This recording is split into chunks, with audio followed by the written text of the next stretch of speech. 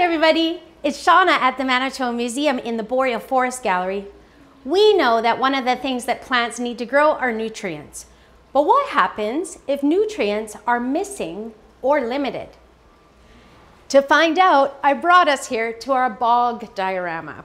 A bog is a special kind of wetland that is only fed by rainwater, so it's very low in nutrients. And yet, there are many plants and animals living here. How do they do it? They have amazing adaptations. I'd like to introduce you to the pitcher plant. This plant gets its nutrients in a very special way. It gets its nutrients by eating insects. That's right, it's a carnivorous plant, a plant that's like a carnivore. So how does the pitcher plant catch its insects? The pitcher plant is called the pitcher plant because its leaves are like modified pitchers and they fill up with rainwater. The pitcher plant produces sweet nectar to attract the insects. Look very closely. Can you see that horsefly?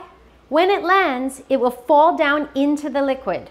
The fly cannot get out because the walls are smooth and slippery and they also even have hairs pointing down. So it's trapped. Then the fly is dead.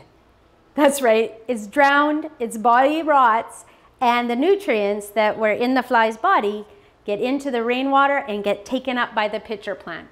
And that's how the pitcher plant gets its nutrients. So there you have it, a carnivorous plant that grows right here in Manitoba. Plant adaptations are amazing. Thanks for joining me.